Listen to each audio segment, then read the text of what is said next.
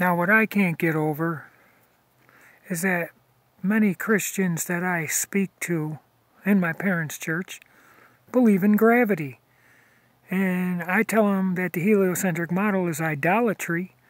They don't want to understand that the heliocentric model is idolatry because it's the exact opposite of what the Bible says. They name all the lights in the sky after false pagan gods of Jupiter, Mars, Saturn, Venus, Mercury.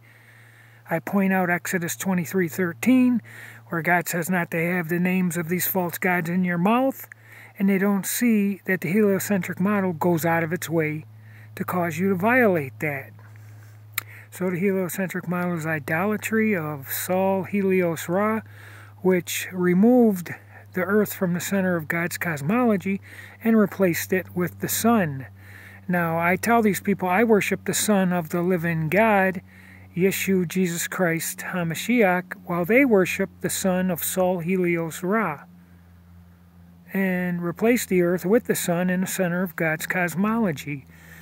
These people are worshiping gravity as a god because we are taught, maybe you didn't know or you forgot, that they say that gravity assembled the Earth, the sun, the moon, the stars, and every alleged planet after the Big Bang. This is godlike power. Gravity is your god, Newton its prophet, and NASA its disciples. Now, I wouldn't be surprised if there contained a page in Newton's Principia, which is the scientism's Bible, that says, in the beginning, gravity created the heavens and the earth was without form and void, and darkness was across the face of the deep, and gravity moved above the waters. Now, I don't believe that. I believe, like I just said, in the God of Abraham, Isaac, and Jacob, the Father of Yeshua, Jesus Christ, HaMashiach. That's my God. That's who created the earth, the sun, the moon, and all the stars. Not gravity. Okay, I don't know if you know, but they say after the Big Bang that gravity assembled the earth and everything you see in the sky by attracting all the dust particles and swirling gas that the Big Bang produced from a singularity which they call an infinitesimal point, that a previous universe that ran its course and collapsed in on itself, taking time, space, and matter with it. So I asked the professor, how can a singularity, where would it itself exist if time, space, and matter collapsed in on itself? Where would this infinitesimal point then exist? That is illogical. Okay, everything they base the heliocentric model on is idolatry and based on Satan. Okay, Sol, Helios, Ra, Saturn, Mars, Jupiter, Apollo, Orion, Artemis. They name their rockets Dragon. Each day of our week is named after a false pagan god. Moon Day, Tees Day, Woden's Day, Thor's Day, Frigg's Day, which is the mother of Thor, the wife of Woden, which is Wednesday, Woden's Day, Thor's Day, Frigg's Day, Saturn Day, and Sunday, Sol, Helios, Ra. Okay? The whole model is idolatry, and the god of the heliocentric model is gravity. Now we're told that the observable universe is 36 billion light years across. Each light year is almost 6 trillion miles, and to express the enormity of a trillion anything, a trillion seconds would take 33,000 years to go by. Now, we have these numbers that are Masonic, of the Masonic scumbags who used and loved the numbers 33, 666, 9/11, and that's what FOX stands for. I believe that's a, I forgot which numerology it was, Chaldean or Pythagorean, yeah. Anyway, gravity is your god. And 36 billion light years, that's 36 or 3 sixes, 666. The Earth's alleged axial tilt, 23.4 degrees, if you subtract that from 90, is 66.6 degrees. The alleged first mile in the Earth's curvature is 0.666, with a 7 and some other numerals, but it's 666. The north and south pole latitudes are 66.6 degrees. Now, go to Google, your favorite search engine, and type in, does the Earth have a mean velocity of 66,600 miles an hour around the sun? And it will say, yes! Do you not see how these mathematical numbers are based on Satan, 666, 33, 911? That's what the heliocentric model is. Gravity is your God, Newton or Einstein its prophet, and NASA its disciples. Now I get these people who tell me, well, you can't debunk math. I say you can, because math cannot depict reality. If you had $60 that you wanted to evenly distribute amongst 3 people, you know how many ways you could do that mathematically correct? You could give each person 20 $1 bills, or a $20 bill, or 2 $10 bills apiece, or you could give them $20 in quarters, $20 in nickels, $20 in pennies. There are numerous ways that is mathematically correct. But you can't just pick one and say, well, that's reality. It is not. And when mathematical assumption contradicts observable reality, there's a problem. Okay, math is just a language, just like the verbal, our written language can be expressed verbally. There's many different languages. It's all symbolic. Okay, and everything these Christians say they believe, they don't understand what it truly entails, and that it is idolatry. There are things in observable reality at sea level on the ground of the earth that cannot be debunked. But we're told somewhere high above our heads beyond the Kármán line that they can be debunked, and it's actually the opposite. The physics, nature, and mechanics of the earth can be contradicted above the earth in the region they call outer space, which is what they say is 36 billion light years across, with each light year almost 6 trillion, and 1 trillion seconds. 1 trillion measly seconds would take 33,000 years to count to. People, don't you understand? You are indoctrinated and programmed to instantaneously believe everything these liars tell you. They tell you they're atheists, but they aren't. They pay homage to the false pagan gods. Everything they do is paying homage to these false pagan deities of Sol, Helios, Ra, Jupiter, Mars, Venus, Apollo, Orion, Artemis, and so many more. Gravity has not... When I told you to Google, does the Earth have a mean velocity orbital speed around the sun of 66,600 miles an hour, you have to ask it that way, or it'll round it off. Because they know what's going on, and they'll try to round it off to 67,000. So you have to ask, does the Earth have a mean velocity orbital speed around the sun of 66,600 miles an hour? Then it will concur. But if you give it a chance to switch it up, they will round it off, because they know why people are asking, because this information is out. Now, other information they won't give you is if you Google, what don't we know about gravity? The #1 response is, however, if we are to be honest, and that's a joke right there, if we are to be honest, we don't know what gravity is itself in any fundamental way. So please do not interject with the force or occurrence of gravity unless you first know which gravity you're talking about, Newtonian or Einstein. Now, what can be demonstrated at sea level on the ground is gas and oxygen will always fill the available volume of a vacuum.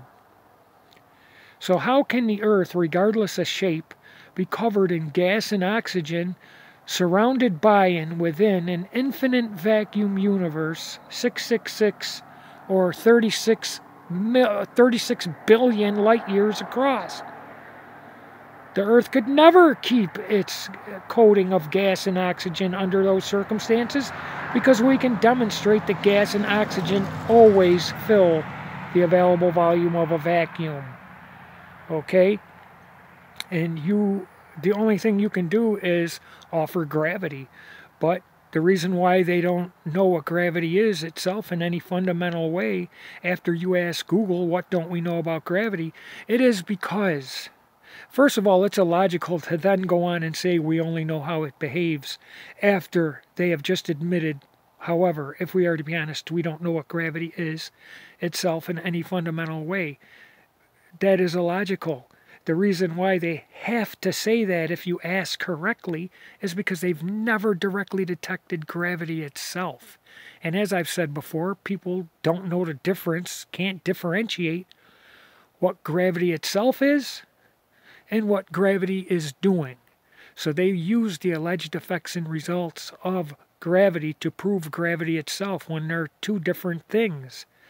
If you were shown a painting by Pablo Picasso, that couldn't represent him himself. That's what he did. You would need the presence and substance of Pablo Picasso, flesh and bones, presence and substance of flesh and bones before you. That is Pablo Picasso, not what he painted. So that's all they got, is what they say gravity does or did or will do. There is no current, field, wave, beam, ray, or particle of gravity itself on the Earth. There is no signature of any movement or existence of energy holding down over a quintillion gallons of water in the Atlantic and Pacific Oceans. They can't directly detect anything but the water within the water or air above it. There is no force or occurrence of gravity, no force, no fabric of space-time being bent or curved, nothing. Now they'll be in their fake ISS and they'll throw out a ball of some sort in front of them and it'll curve, and they'll say the reason why it curves is because space-time is curved. Yet on the Earth, things fall straight down. Or you can throw things in a straight line against the wall. It doesn't get curved by anything. So these things magically occur in their fake outer space infinite vacuum, but not on the Earth. They cannot be demonstrated. Pressure cannot be demonstrated without a container or tank. You cannot bring propane home without a tank. Sulfur hexafluoride has to be in a container. Do you understand that all gas disperses at high velocity? And the reason why you don't feel it, because it doesn't have the same kind of weight that something you put on a weight scale does. It doesn't have a downward vector to register on a weight scale. It goes in all directions evenly and independently. That's why an ounce of liquid water is not the same as an ounce of evaporated water after phase change. Liquid water is bonded together, it's liquid. But when it evaporates, it's no longer bonded. It can't be the same because each molecule, if that's the word you understand, I've never seen a molecule, but each molecule or atom of water goes in its own direction and therefore cannot be weighed. You must have a container to keep it there. When it is out in the air of our Earth, it disperses. Hot kettles, the steam rises. It does not have a downward vector. It goes up. Okay, so gravity could not pull down all the gas and oxygen to be the same shape and outside surface of a giant ball. That's the way they depict it, that all the gas and oxygen, the thermosphere, and 5 atmospheres above the Earth are all curving around the Earth, being pulled back to the center. Well, I ask, how'd they get up there if they are obedient to gravity? Anything obedient to gravity has a downward vector when it's not supported.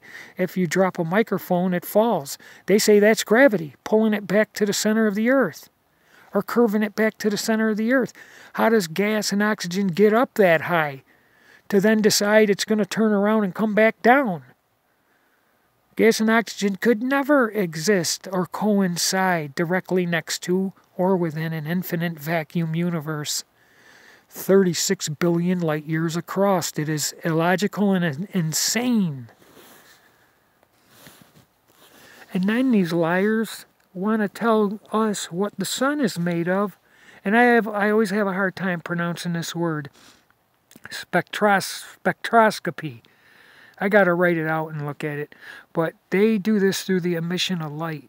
But they don't tell you that the same color wavelength the sun produces, it's a candle, light from a candle, light from any source on the Earth is the same spectrum as that of sunlight. The only difference is sunlight's spectrum is brighter, but they're the same colors in the same arrangement.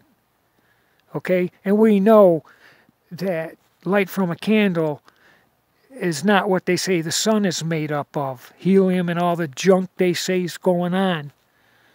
Okay? Fusion and all that garbage. Alright? All light has the same color spectrum of light. The only difference is the brightness. So you can't tell me they're the same. Or they're not the same. They are the same. The spectrum is the same colors in the same lineup, same order. The only difference is light from a candle is not as bright as the light from the sun. But if you put them both together, they're the same. They don't tell you this. What is the sky? The sky is air. They like to try to describe it as a liquid, but I cannot do that. There is evaporated water in the air, and I don't like to say atmosphere because air doesn't curve, but in the sky there's water, electricity, magnetism, and gases of different densities. Beyond our sky is not an infinite vacuum, but water. The water's above the firmament. My God! And don't tell me, if you're a pastor, that clouds are the firmament, because God divided the waters above from the waters below, and clouds are produced by the waters below. There can be no division or separation when the waters rain back down on the waters below. No clouds were around when the Spirit of God hovered over the deep. He didn't hover over a vacuum. He hovered over the deep waters. He used the firmament to make the deep waters into 2 bodies of water. The bodies, the water below the firmament become the waters of the earth. The deep is not the waters of the earth, as it was without form and void. God separated the waters above with a firmament, which made 2 bodies of water. The waters below he gathered unto one place, and that became our lakes, seas, and oceans. The waters above the firmament are the waters. It's not an infinite vacuum. Why pastors can't realize this is just cognitive dissonance, low IQ, or they know the truth and just don't give a damn.